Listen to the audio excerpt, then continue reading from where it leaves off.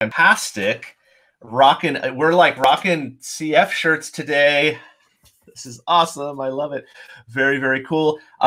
Folks, I just wanted to mention today's session is being recorded. It's going to be up on YouTube as soon as we can get it up there. Audio is being broadcasted voice over IP. Please use your computer speakers. While you're in there, we're going to have a chat pod where you can just kind of like mix it up with all of the other attendees. But if you have questions, there is a Q&A pod that will help Nolan actually pick out the questions from a chat pod that's going to be full of other stuff. And finally, your microphone is muted, so if you want to sing Frozen constantly back and forth, not you, Nolan, you can go ahead and do that. All right, let's move into your talk screen. Go ahead and pop your share up. Let's make sure that things are there. Working on that. Let's see here. There we go, CFML Design Patterns and Uses. I can see it. Take it away, Nolan. Outstanding. Good morning, afternoon, and evening, everybody. My name is Nolan Erck, and we're going to go over CFML design patterns today and show you some different places where you might use them in your applications.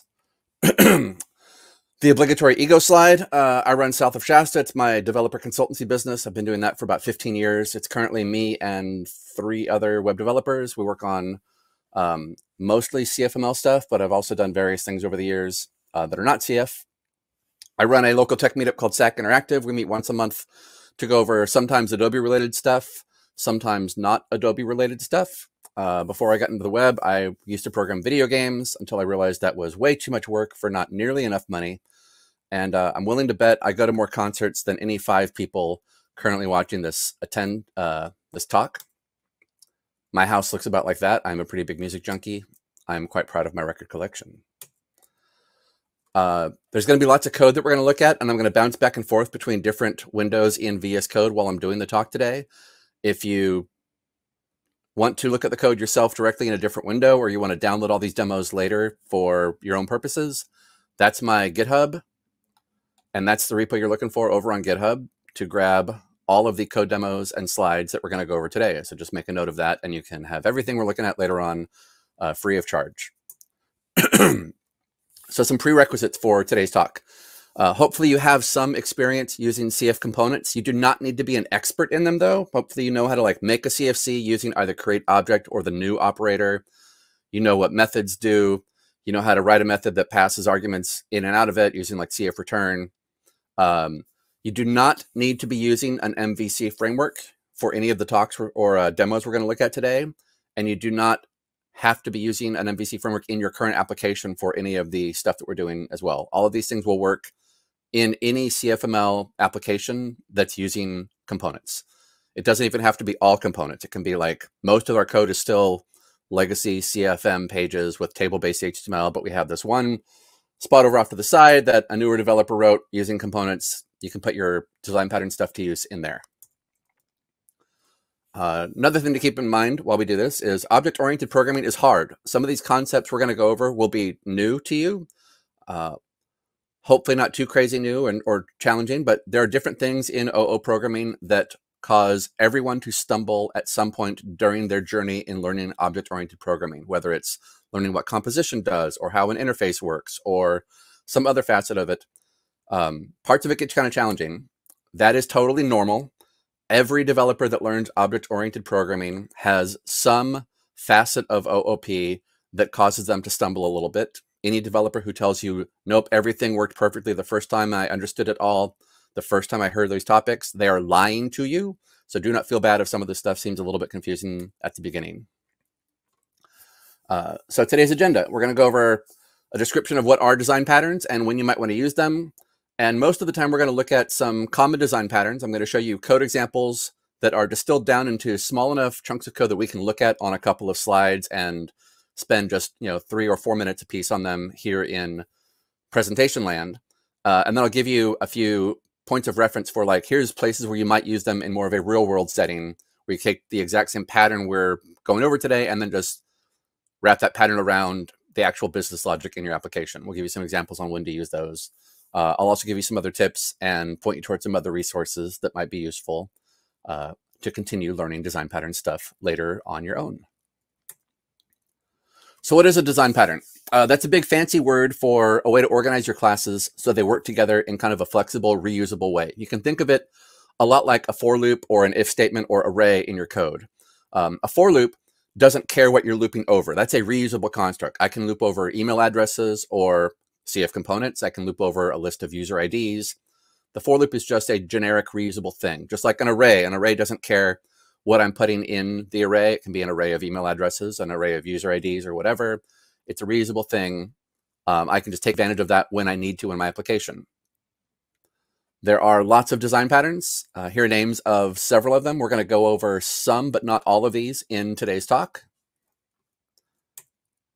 And there are several more design patterns above and beyond this list of them that we have here. Some of them you may never, ever actually use in your application. It has been quite some time since I've had to build a finite state machine in some of my code, whereas I use singletons and factory pattern pretty regularly. So it just depends on what you're building, what kind of design you have in your application.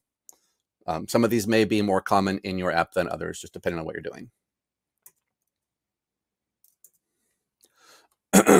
Design patterns are not platform specific. All of the concepts we're going to go over today work in ColdFusion, Java, .NET, JavaScript, C++, several other OO languages. Most, if not all, OOP languages can do some variation of these design patterns. The actual syntax you type will obviously be different from language to language, like where the commas and semicolons go and such. But the naming conventions and the overall design is pretty much the same across all of these tools. If I'm talking to a .NET or C++ developer, for example, and I'm talking about the singleton design pattern, it means the exact same thing in .NET and C++ as it does in ColdFusion. Same goes with the model view controller design pattern or factory or template method or whatever else. The syntax will be a little bit different, but the problem we're solving is the exact same type of problem. So they're very reusable, and the knowledge you learn here will transfer over to any other languages that you happen to be dealing with on maybe other applications and such. None of the things we're talking about require using an MVC framework. You can use all of these design patterns by themselves. You do not have to be using Coldbox or Framework 1. I'll say that one more time. You do not have to be using an OOP MVC framework to do any of these things. You don't even have to use them all together at the same time. You can mix and match just like any other construct in your code. Like just because I use an array doesn't mean I have to use a for loop somewhere in my code. I can use one to solve a problem. I can use the other to solve a problem. I can combine them if that would do something for me. Same thing with design patterns. Pick the design pattern or patterns that help you and ignore the rest of them. I promise they're not as scary as maybe they have appeared in the past. And with that, we're going to look at some code. We'll start with singleton, which I bet a lot of you are already using the singleton design pattern, and maybe you don't even realize it. The singleton ensures that one and only one copy of a CFC gets created and used by your entire application. So if I have like 20 different .cfm files in my app that users can go to in their browser and run code, I want to make sure that all 20 of those different templates all use the same instance of a CF component. I want to create it once, store it somewhere so that all 20 of them can actually use it. We're going to take a look at some code and see how that works now. Here's my singleton example. I've got an index page and it just redirects me to this metal page over here. I'm going to open that up in a browser. There it is. So you can see I have a list of music genres. I'm on the metal page now, and here's a list of metal bands. You're going to get lots of pop culture references in my demos today. That's just how I roll. And if I click over on punk, you can see it changes to a list of punk bands, and synth pop does the same thing. We just changed to a different page.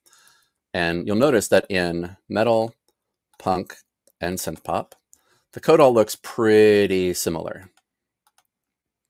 I've got a title, I've got my custom tag for my nav, page title, and a loop that's looping over whatever's coming back from the appropriate function. Get metal bands, get punk bands, get synth pop bands. Notice that all three of these methods are coming out of an object called music utilities. It's stored in the application scope. Notice how on none of these pages am I calling create object or new to make an instance of music utilities. That happened in my application CFC. I called on application start. I created one instance of this music utilities, stored it in my application scope, and then my entire application can use it. That's my singleton pattern. I found a chunk of code that runs once for the entire application, created this component and stored it in my application scope. So I have one and only one copy of it being shared by everything in my application. Anytime you do this, you call your onApplicationStart method, because that runs once when the app starts up, and then it never runs again while your application is live. So you're guaranteed this code runs one time. When you put things in the application scope, you're guaranteed there's one copy of them when it runs this way. So I can make a component, and rather than storing it in a variables scoped variable, like in the actual .cfm page itself, or storing it in request or some other place, put it in the application scope. Then it lives in one spot, and all the different pages in my app can use it. I have a single copy of this music utility component, and everybody uses it. That's my singleton example. Just to show you the code again, it is running, I promise. There's my singleton. Let me close these down. We'll start with the easy one, and we'll get a little fancier as we continue on. Let's go back here. All right, so there's singleton. Strategy pattern, a little bit fancier. Strategy is for when you have classes that are sort of the same, but not exactly the same enough for inheritance to be useful. Hopefully everyone knows what inheritance does. That's the is-a construct with components, where I might have like an employee component, and then I have manager, intern, and VP. And those are types of employees, right? So I might have a employee class, and I have a manager class. Manager extends employee because manager is a type of employee. That's how inheritance works. And that's fine when all of the child classes need to behave exactly the same. That works great. Strategy is for when, well, they're similar, but they're not exactly the same. Some functionality, all of them can use. Some functionality, we need to tweak it along the way to make sure that it works properly for the different CFCs on our system. And ducks are a good example of how that would work. So let's talk about actual ducks for a minute. 4 things ducks could do are fly, swim, quack, and eat. So if I built a duck CFC, I would have 4 methods in it: fly, swim, quack, and eat, because that's the things that ducks can do. Makes sense so far? Can all ducks fly, swim, quack, and eat? I don't see why not. Well, what about rubber duck toys like you would have in the bathtub for your kid? They don't fly. Rubber ducks don't swim, although they do float, which I guess you could make an argument is a variation of swimming that's specific to rubber ducks. They don't quack either, but if I squeeze the rubber duck toy, it makes a squeak noise, and you could make an argument that that is the rubber duck's version of quack. And they don't eat anything. So 2 of these don't really make sense at all for the rubber duck version of my duck component. And 2 of them work, but we would have to tweak the functionality in those to make it more rubber duck specific.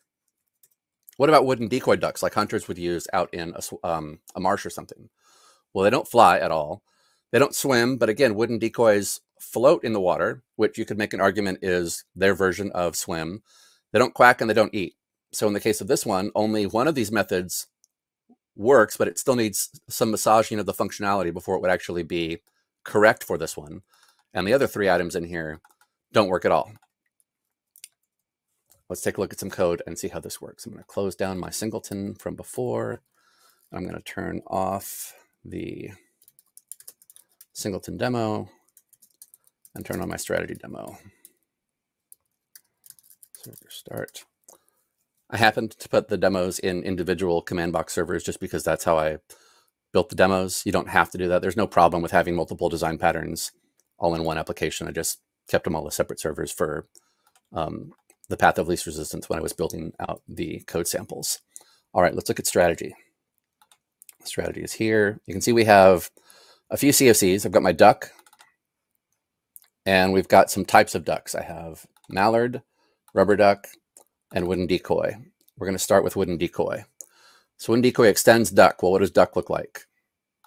Duck has a color. So all of them can have a color of some sort, whether it's the plastic shell on the outside or actual feathers or whatever. And we've got a constructor that simply sets that color and returns us back an instance of the object. Wooden decoy is a duck. It extends that. So if this wooden decoy gets a color property set to it, and I have a constructor in here I can use to create that, although this doesn't really need to be here because I have a constructor here in the parent class, but whatever. And wooden decoys can swim, but we've decided that they don't really swim in the traditional sense that like maybe a mallard would.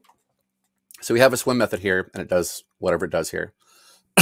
Notice up here in my, on line 1 of my wooden decoy, I've got this implements I swimmable iSwimmable is an interface. We've got a CFC down here. This is iSwimmable. Open that up, and you can see it's not a component, it's an interface. And the only thing in this CFC file, this interface, is the name of a method or a method signature. There's no curly braces here. There's no stuff actually in that method. This is an interface. When you have a component that says it implements that interface, what you're telling the ColdFusion compiler or engine is any method names inside that file, I promise I will make a method in my component that looks exactly like that. It would be a public any function swim that takes no arguments. So here in decoy, I have public any function swim that takes no arguments, and it does something. Let's open up index, drag that over here. You can see I'm making an instance of wooden decoy, giving it a brown color, and I'm calling that swim method, and that's all it does right now. If I go back here and reload the page, you can see that it runs exactly how we expect it to run. Now let's take a look at rubber duck. Rubber duck also has a constructor to set the color for duck, although again, I could get rid of this constructor and just use the one in the parent class, but I didn't. Rubber duck's swim, same concept as before. That means that because I'm following the iSwimmable interface, I will have a public any function swim method that takes no arguments. It's right there. And now I have code that is the specific version of swim functionality that just works for rubber ducks. Duck is floating in the tub. Let's turn this on. And go back over here, reload this. And now we have our wooden mallard, our wooden decoy from before, and our rubber duck code is working. You can see that the functionality is a little bit different for one type versus the other type, but they both have swim methods that do the version of swimming that they both need. And they're both ducks, right? Like that. In addition to swim, my rubber duck class implements iQuackable over here. And let's take a look at iQuackable. And that is an interface, same as before, that has one method signature in it, public any function quack. And what that means is the same thing, just like because we implemented iSwimmable, that means I will have a public any function called swim. It also means, that also means I will have a public any function called quack that does something and returns that functionality back to the calling template. I will uncomment this line of code right now and rerun that. And we have our squeak functionality working specific for, or rather our quack functionality working for rubber ducks. Now we have the fancier one, mallards. So mallard can implement, look at that, 4 interfaces: eat, swim, quackable, and flyable. And they all look how you expect them to look. Quackable, swimmable, and then iFlyable is up here. It's got one function in it for, one method signature in it for flying. And iEat has one method signature in it for eating. Close down those guys so I have some more room to operate here. Mallard, and I'm still extending duck and still doing it this way. The reason we do things like this, where we have multiple interfaces in ColdFusion, is because I cannot extend from multiple classes. ColdFusion is Java-based. Java only allows you to inherit from one class total. You can either inherit from nothing, I can get rid of that extends operator, or I can say extends from one class and that's it. I cannot, if I tried to go in here and do something like extends duck comma, assume I had an employee CFC somewhere. If I tried to do that, ColdFusion would yell at me and say, you cannot extend from 2 things at once. There's a design reason why that's not allowed in Java, and ColdFusion just adopted the same premise when they built ColdFusion. There's a thing called the diamond design pattern that extending from 2 classes at one time could cause you to run into that problem, whereas implementing multiple interfaces works in kind of a similar fashion to multiple inheritance, but it gets around the diamond design problem idea nicely. So that's why we have a bunch of interfaces up here. And now you can see I have 4 methods here inside my Mallard CFC. I'm going to go back here to my CFM template, uncomment that code, go back to Firefox, reload, and here's my wooden decoy running. Here is my slightly fancier rubber duck running, and here's my super duper fancy Mallard running with all the functionality, and the variations of it are specific to Mallard. The method signatures are all the exact same, so the code all works in my CFM template. Whether I'm using a wooden decoy, a rubber duck, or a Mallard, The methods are all named the exact same way. They all take the same type of arguments in. They all return the same type of thing back to the calling chunk of code. That's how interfaces work. And this is a decent example-ish of what they call the strategy design pattern, using multiple interfaces to build out the different types of functionality you need among different components in your application. Real-world uses for this kind of thing. You mean you're not building duck simulators at your offices? You can use this for like payroll systems, like I talked about earlier, with different types of employees. Maybe you have an intern CFC, and maybe you have a sales rep CFC. Interns probably get paid like a day rate. Maybe they just get paid $5 a day for parking or something like that. Although I hope none of you are doing that and you're paying your interns well.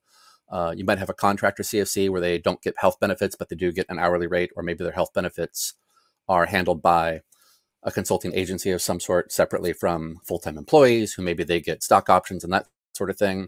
So if you have a big fancy payroll system, you might have different CFCs to handle processing payroll and benefits for the different types of people in your organization. But you want the functionality in each of those CFCs to work the same way so that they're interchangeable. And I can plug one type of employee into the payroll module and know that all the code in there is going to work the exact same way when I plug in the intern component into the payroll module and so on. You might also use this for if you're building things like video games. Birds probably fly in your application, and I bet spaceships fly too, but I'm going to bet that the code handling how a spaceship flies around in your game works differently than the code handling how a bird flies around in your game. This gives you a way to break out the specific functionality into individual components, but keeping the method signatures the same and having them all implement the same interfaces guarantees that the code will be interchangeable nicely within your code, within your overall application. Factory pattern. Factory is used for when you want to create variations of the same object.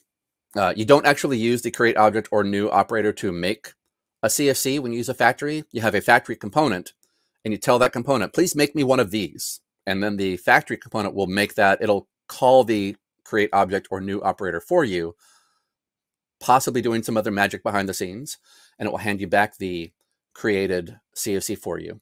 The nice thing about factory too is it only requires one CFC to build a factory. I'm going to close this and turn on my factory demo. Server stop. Factory 1. Server start.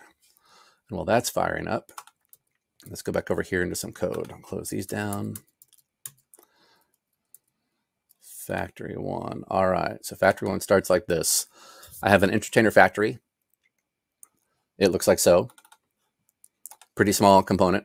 I can construct the component. I've got a method called create entertainer. You simply tell it which type of thing you want it to create. It runs a switch case statement and it creates that type of thing for you. And here's how I'm calling it. Create entertainer, pass it the name of one of the CFCs in my app, musician, author, or actor. If I go over here, when it runs, you can see it's creating I'll blow that up a little bit. It's creating a musician. There are the properties inside my musician class, and there are the methods inside it. If I go here to that code and change it from musician to, let's say, actor, save and reload, now it's created an actor with the methods inside there. Nothing terribly exciting about that demo, but you get the premise of that's what a factory looks like. You tell it, here's the thing I want you to make. Please go find the code for making one of those and do it for me. Well, now let's extend that idea a little bit. I'm going to turn this server off.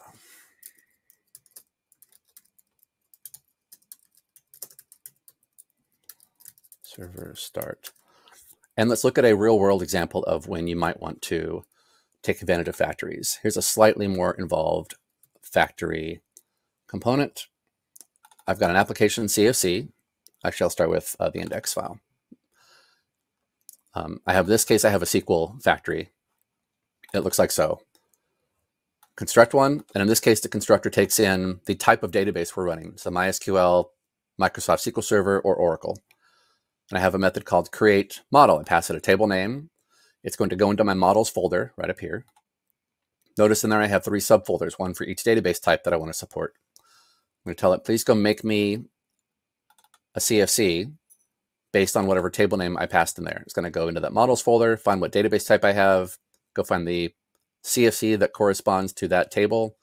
It's going to make one and hand that back to the calling chunk of code, which we have right here. So create model. You can see I've got my factory set to Oracle. The Oracle subfolder is right there. I'm going to say create model. Go get me a customers thing out of the Oracle system. If I open the Oracle subfolder, you can see I have a customers CFC in there that does different stuff specific to the Oracle version of my application. So you can see the tables here all begin with Oracle underscore. So you can tell when we're running the Oracle specific part of the code. I don't actually have a Docker container with the database running in it right now. I didn't want to deal with creating 3 Docker containers and configuring ports for the demo when we're not going to spend more than 3 seconds looking at it code-wise anyway. So, but if you see code running with Oracle underscore prefixes on the table names, it's the Oracle version of my code. So let's go back over here. And you can see it is in fact running the Oracle version of my code. There's my models.oracle.customers is in fact stuff that happens here in the app. If I change it from customers to something else in my factory that it knows how to create, musicians, let's go musician, save, and reload that. Now it's creating a musician CFC for me, also in that Oracle subfolder.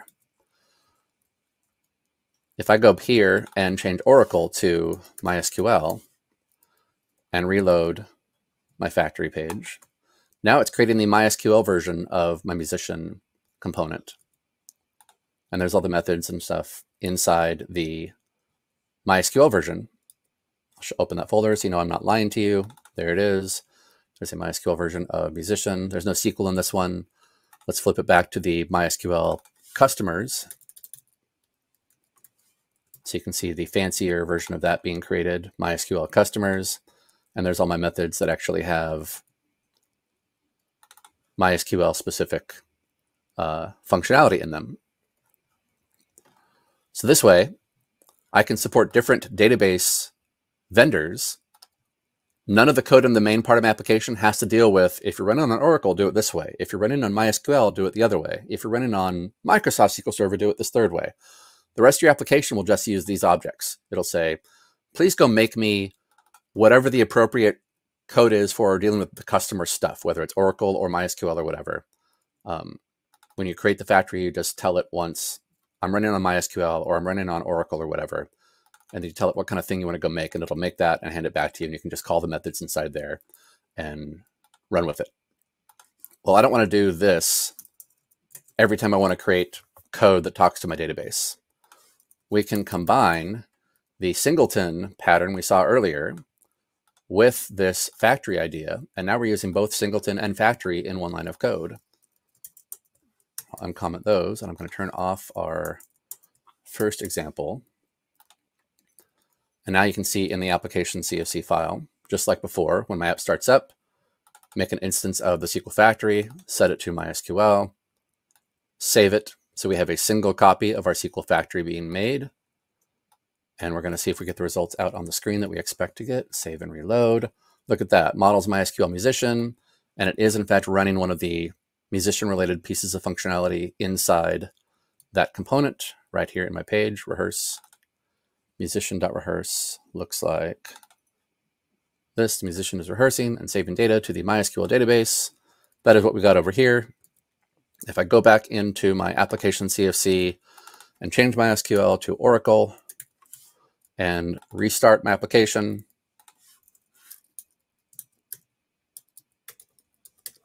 now it's running the Oracle version of my code.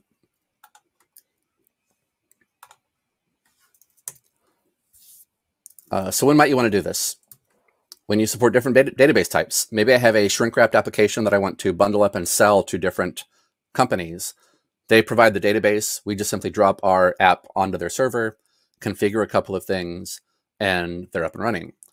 Well, this way, I can support multiple database vendors, and I can keep all of my stuff that is Oracle specific in one folder, all of my stuff that is MySQL specific in one folder, and so on. Make a folder for Postgres if I want to support that later. You get the idea. Rather than having CF query tags scattered all throughout my application, I would never be able to support more than one database vendor if I did it that way. If I do it this way with subfolders and create in a factory, all of the code in my application doesn't care what kind of database I'm running on right now. All it cares about is I have a factory that knows what database type we're on. And I tell that factory, go make me a thing, please. I'll get that object back, call the methods inside there as I need to for insert, update, delete, whatever the things are I need to do with my code, and we're good. Close these down. And that's factories. Super useful. I have used these in that exact scenario in applications before, where we made a basically shrink wrapped app that needed to be sold to different outfits, some of which were on Oracle, some of which were on Microsoft SQL Server. It works quite well. Close these down. And let me turn this one off. All right, adapter pattern is when you have two CFCs that are different, but you want them all to run in the same way. Like if you have a giant for loop and you want to be able to loop over a couple of different types of CFCs in one for loop and have them all execute in the same way. But maybe you cannot, for different reasons, go into the components and change the method names to do things. Maybe if I change the method names in one component so they match the second component, that the two CFCs I'm dealing with match each other, but maybe by changing the method names in one of them, I break functionality elsewhere. So I don't want to actually end up doing that. In that case, one of the things you could do is you can write an adapter CFC that takes the one rogue component, if you will, that's got funny method names, and you can adapt it so that the method names are the same as whatever else is in the rest of your application. Let me turn on my adapter demo.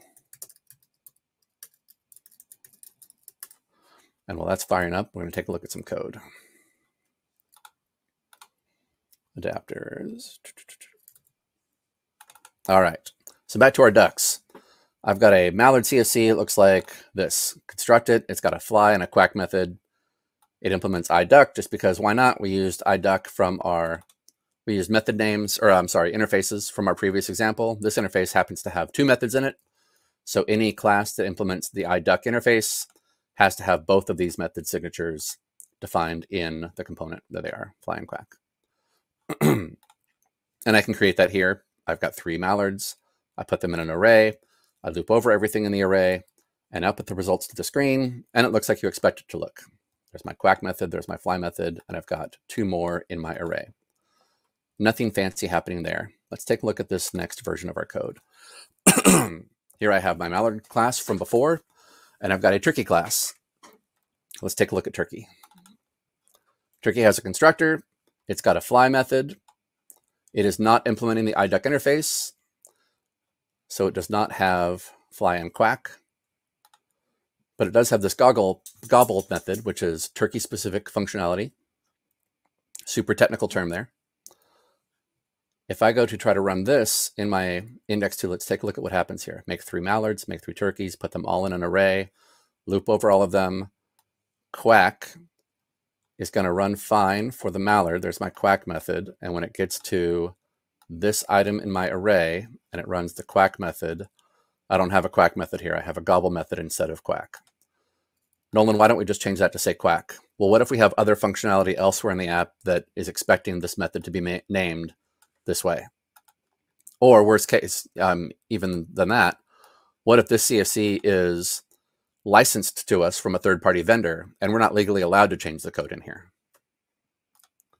Maybe the vendor is kind of a jerk and we know that they're going to watch us. If we change the code, we'll get in a lot of trouble and that sort of thing. If I go to run index2, I'm going to get a great big error saying, I don't know how to do that. Enter the adapter class. New version of our code. Make 3 mallards, make 3 turkeys, just like we did previously. Now make a turkey adapter CFC that looks like this. The constructor takes a turkey component in, and we just save it for later reference. The turkey adapter is implementing the same interface as the duck. So it's going to have a fly method and a quack method, which we saw. There's our interface, right? Fly and quack. Here's our quack method, and it's just going to take the turkey that we saved for reference in our constructor, and it's going to call gobble internally here. So we can call turkeyadapter.quack, and that will in turn call turkey.gobble, which means we can run this code without having to actually change the name of that method or change how it works at all. We also have a fly method here since ducks can fly farther, they do more functionality basically than when the turkey calls its fly method. You can see it can only fly for a short distance. When we call the turkey adapter version of fly, it will actually run the fly method a couple of times. So it is closer in behavior to when an actual duck does the same thing.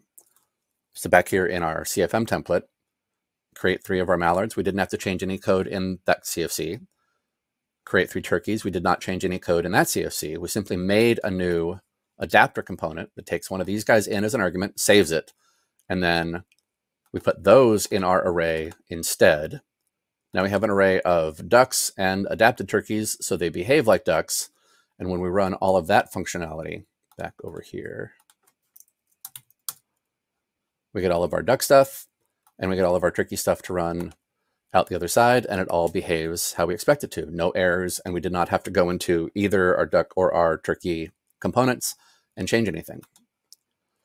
You can think of it as the code equivalent of if you've got a 2-prong jack on the wall in your house, but you have a 3-prong power outlet you're trying to plug, or power adapter you're trying to plug into it. Similar kind of concept. Real world uses, swapping vendor libraries in and out of your application. Adapters can be really helpful for that sort of thing. Like I said earlier, if you've got, maybe you've got some, map location services vendor that gave you a bunch of code that is working fine, excuse me, but maybe the relationship has soured with that vendor. You want to pull their code out of the system, or you just want to be able to swap one type in for another type. Maybe you have like the standard version of your application and the enterprise version of your application. You want to have vendor A control one of them and vendor B control another one for whatever reason. You can use an adapter to make them both work the exact same way in the rest of your code. None of your developers have to actually change the methods they call or how those methods work. They simply use the adapter instead of using the actual vendor library, and everything should work how you expect it to. Decorator pattern. So decorators are useful for adding new behavior to a component. They get rid of the idea that you have to use inheritance for everything. Inheritance is not a horrible thing by itself, but the problem with inheritance is, like we said earlier, you can only inherit from one component. You cannot inherit from 2, 3, 4 components. And to change the type of inheritance you have from one component to another requires changing the code and recompiling everything. So inheritance is okay, but it doesn't happen at runtime. It happens at compile time, which means if I want to change how 2 components inherit from each other, I have to ship a new version of my application to do that. I can't just change it at runtime. Decorators can be done at runtime, and composition can be done at runtime as well, which is another benefit of using them instead of using inheritance, but we can discuss that another time. All right. Say we're building code for an espresso machine. We have 4 types of coffee we want to be able to make at our coffee shop: house blend, dark roast, espresso, and decaf. I'm going to have a house blend CFC. Excuse me, I have a frog in my throat today for some reason. I have a dark roast CFC, espresso, and decaf components as well. What if I want to have whipped cream or hazelnut for all 4 of those?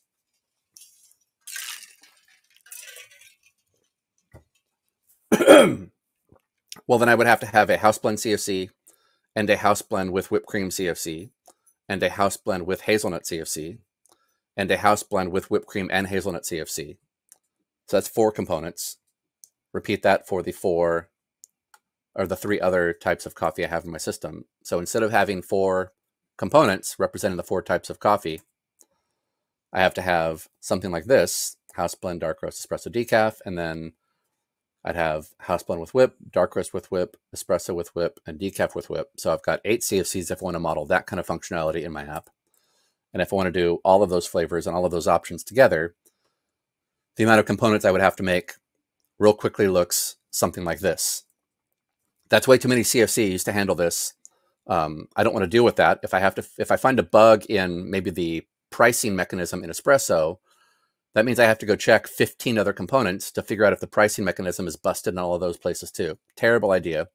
Can you imagine what would happen too if we added like soy milk to this? Now the matrix gets even bigger. And then what happens if we add coconut milk to this, or oat milk or whatever? Like, it just becomes this giant pile of CFCs that all have a lot of code copy pasted between them. Not the right way to do it. So instead, we're going to use what we call a decorator. Walk over here. Let me turn off that one and go to my decorator demo. Server start. And while that's firing up, let's go look at some code. Close down all of my duck turkey things. Decorators. All right. First demo, we have an espresso component. It looks like so. Espresso is a beverage. It's got a constructor and it's got a cost method in it. So we'll be able to know how much our espresso costs when we run this code. And that's all we're doing with it up here is we get the description back of what kind of drink is it, and we get back the cost and draw that on the screen. This should work as we expect it to. Nothing crazy happening there. Let's take a look at that beverage parent class just to say we did. So beverage CFC looks like this. It's got our description property inside it. It's got a basic constructor. Notice that this is an abstract component and it has an abstract method in it called cost. All that means is if I were here in my CFM template and I tried to do new beverage as opposed to new espresso, it would yell at me. When you have an abstract class, you cannot actually make an instance of one of these directly. You have to extend it somewhere and then make an instance of the thing it extends. The reason being there's not enough info in this component to know what kind of beverage we're building here. There's nothing in here that says this is espresso or this is a house blend. It just says, this is a beverage. Same thing with the cost method. That's abstract because we don't have enough info yet to know what kind of cost mechanism to run here. Is this the espresso or the house blend or something else? It's sort of like a inherited component and an interface at the same time when you have inherited functionality, but you also have some stuff you can say, this has to be defined later on. All right, so there's our cost. That all looks good. Let's make a dark roast. And this one, we're doing the same thing here, right? Make an instance of dark roast, get the description of it, and show me how much it costs. Let's look at dark roast CFC. It extends beverage just like espresso does. I've got a constructor and I've got a cost that's a little bit different. So the functionality in my dark roast cost is a little different than the functionality in my espresso cost. Now, and that runs here. I'll show you that I'm not lying to you, espresso and dark roast. All right, now we make an instance of mocha flavoring for our dark roast. Notice how we're passing the dark roast coffee we made up here on line 6 in as an argument this time and handing it back out the other side of my constructor. The next 2 lines of code are exactly the same as the ones previously. Call get description, call cost. All I did was I took the coffee we made up on line 6, decorated it with this mocha class, and got one back the other side. Let's see what that looks like. Now check out what happens. Dark roast with mocha flavoring, it's $1.45. Dark roast is $1.25, and I bet if we look in our mocha CFC, we're going to see that it is 20 cents. So here's what happens with this mocha one.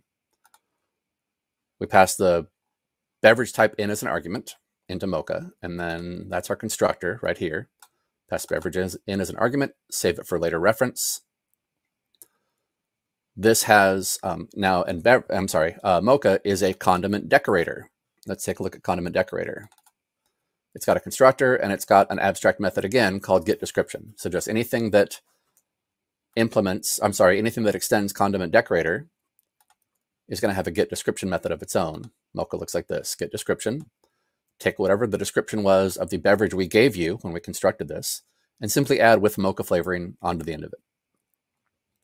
Similar when we call the cost method in this beverage condiment decorator, take whatever the cost was of the beverage we gave you and decorate it by adding 20 cents to that, return the whole total back to the calling chunk of code.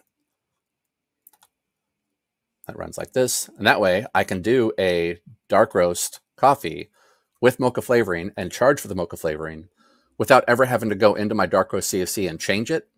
And I also did not have to make a dark roast with mocha flavoring.cfc file. I just take the file that I have before that does everything how it's supposed to and simply add this kind of wrapper around it and draw that out the other side.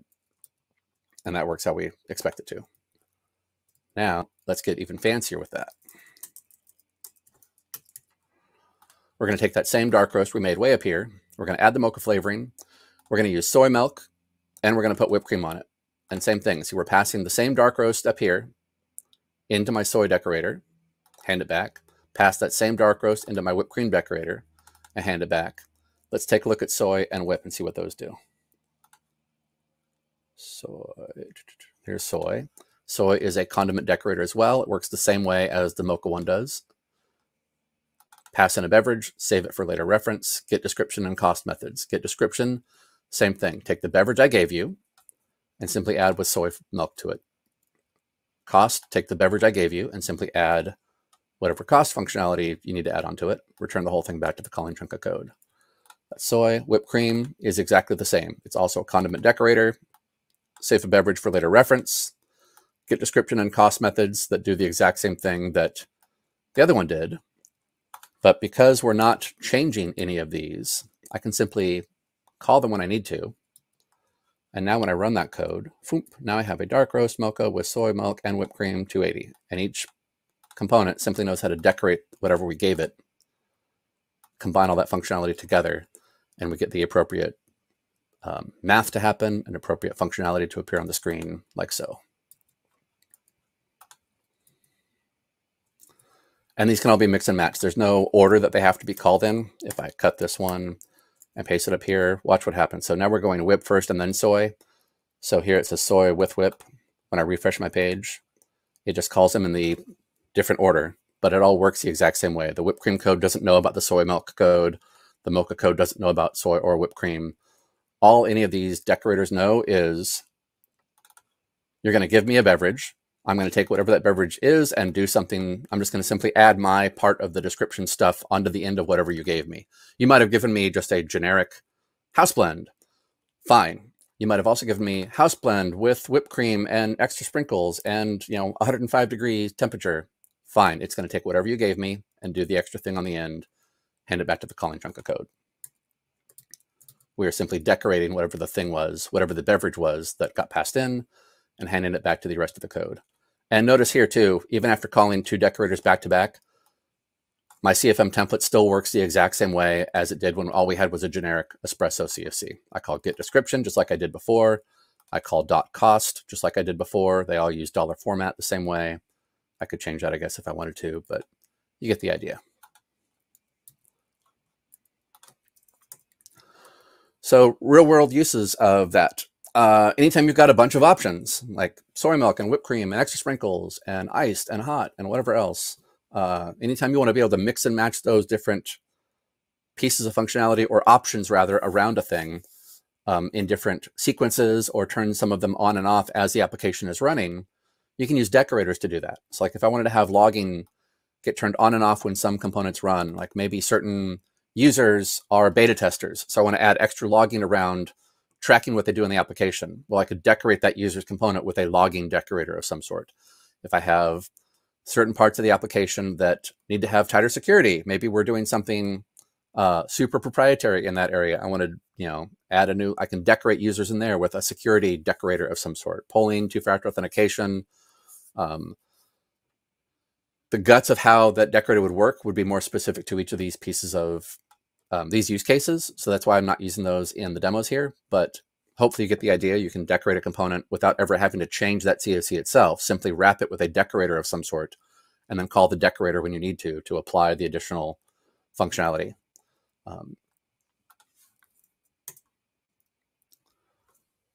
And that's it for the demos of components. Some other tips on design pattern stuff. Don't feel like you have to jump into these headfirst. Treat them like tools in a toolbox. Just because you know what a for loop does doesn't mean you have to put a for loop on every .cfm page in your application. If the code you're writing calls for one, great, use it. And if it doesn't, move on. You can use these in any application that have CFComponents too. It doesn't have to be a perfect brand new cold box 6 application with all the trimmings. It does not have to be framework 1 with all the magic framework 1 stuff in there. If you got a couple of components, you can use these. Obviously, the more well architected your components are, the easier it will be to take advantage of some of these items. But that all depends on your use case and what your code base looks like and things. So just kind of deal with them whenever you can is the short of it. Try to use obvious naming conventions for things. When I make a SQL factory in my app, I actually call it SQLfactory.cfc. Don't try to get cute and call it like sf.cfc just to save yourself a little bit of typing. You're going to end up annoying all of the developers on your team and driving yourself crazy a year down the line when you can't remember what the sfcfc does. So try to actually name them, clear things so you can tell what they actually do. We did not discuss dependency injection in this talk. That's another design pattern, basically, and it's also very much worth learning. You also do not need to use Coldbox or Framework 1 or any MVC framework to take advantage of dependency injection. You can do that with any application that has whatever level of CFC use in it.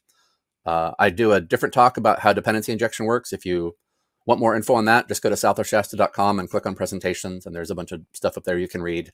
And just hit me up if you want me to give that talk for your tech meetup or user group sometime. We can chat about that too. So to sum up, design patterns are really good. They're useful and can help make your code reusable and keep consistent designs in your code across all your applications and across other applications at other outfits. Other teams that you talk to will all know what you're talking about when you say things like, we're using the factory pattern or we're using the adapter pattern. That all works the same across different languages and technologies. It's great. Notice that none of the things we did today required third-party libraries. I didn't download any open source modules from anywhere. I didn't download any JavaScript plugins. I didn't run npm install anything. This is all just techniques with CFComponents that you yourself write. You simply take the components, put methods that are named a certain way or do certain things in them, and then hook the components together using that pattern, and you're done. It does take a little bit of discipline and getting used to start doing not just design patterns, but also OO programming in general.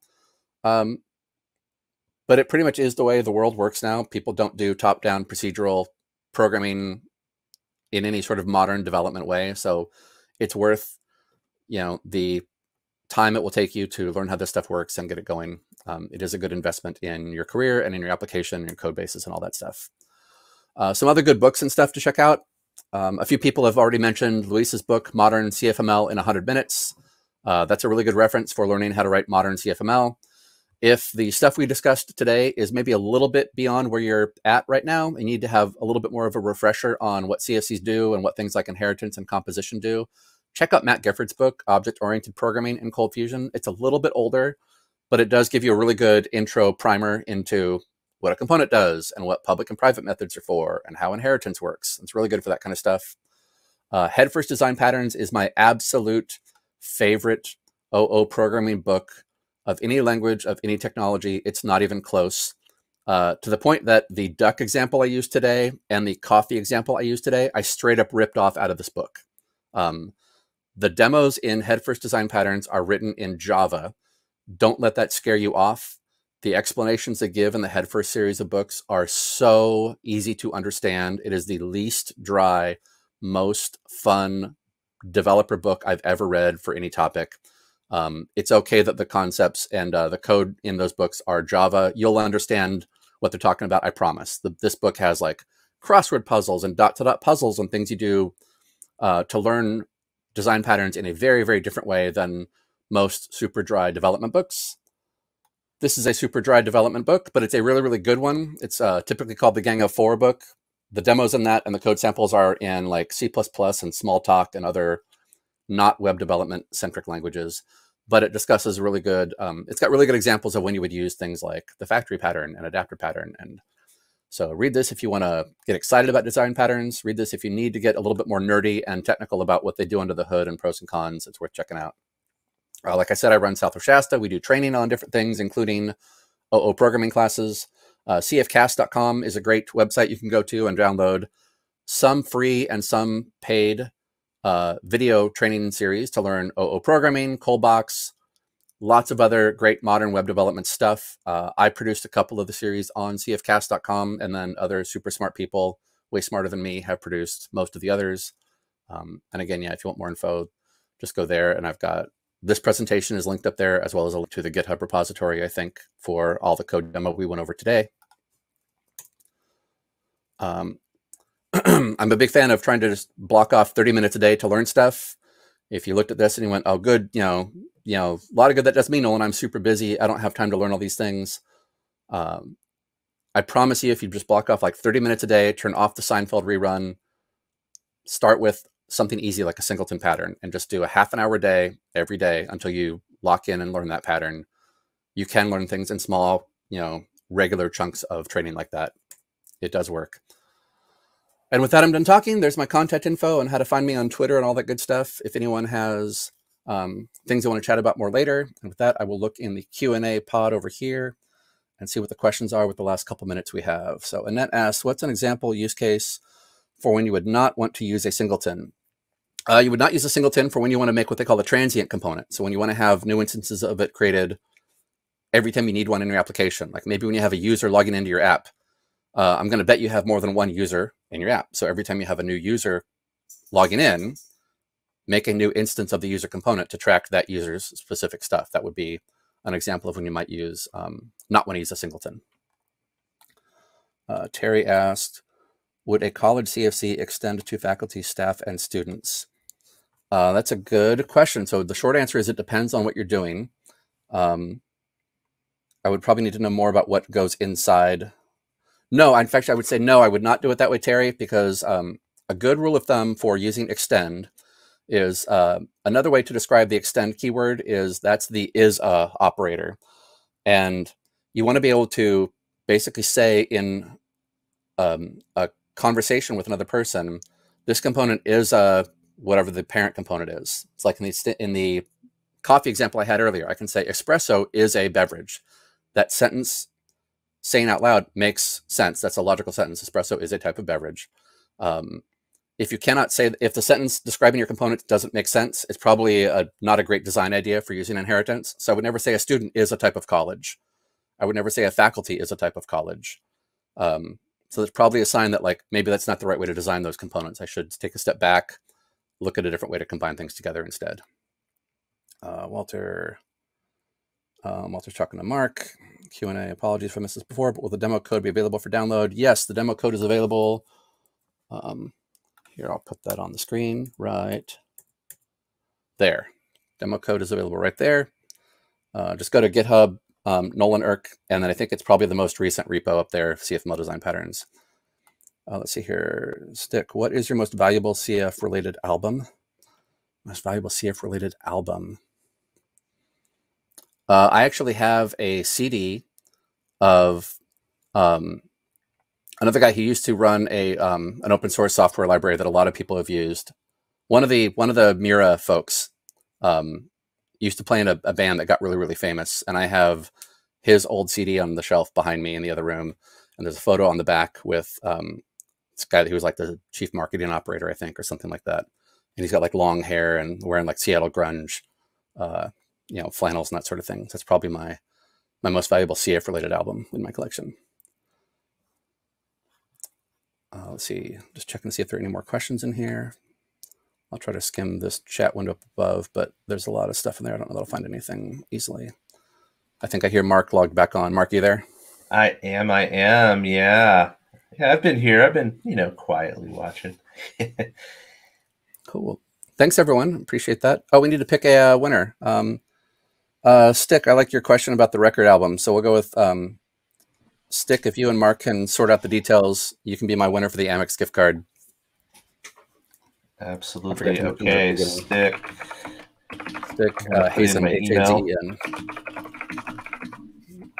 Can you please email me so I have your email so that I can have our team send you over that voucher?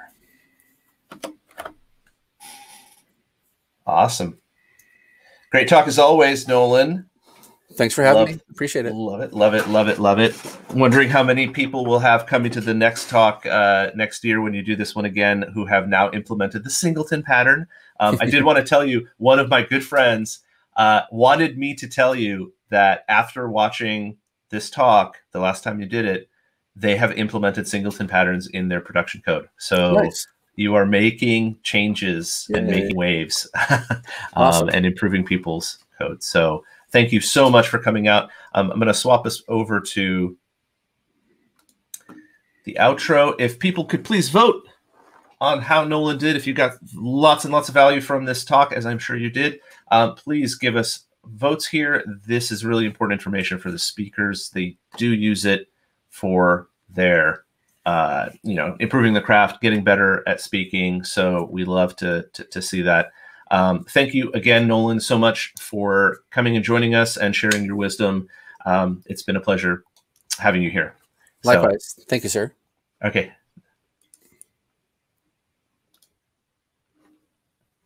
And coming up in about an hour or so from now, we have Dave Ferguson. You handle the crud, let them handle the rest. It's a mystery. He won't tell me what his talk is about, but we will find out. And apparently there are some pretty interesting memes. So please stick around for that. And we will leave this up for just a little bit more to get your votes in and send us back over to the lobby. Thank you.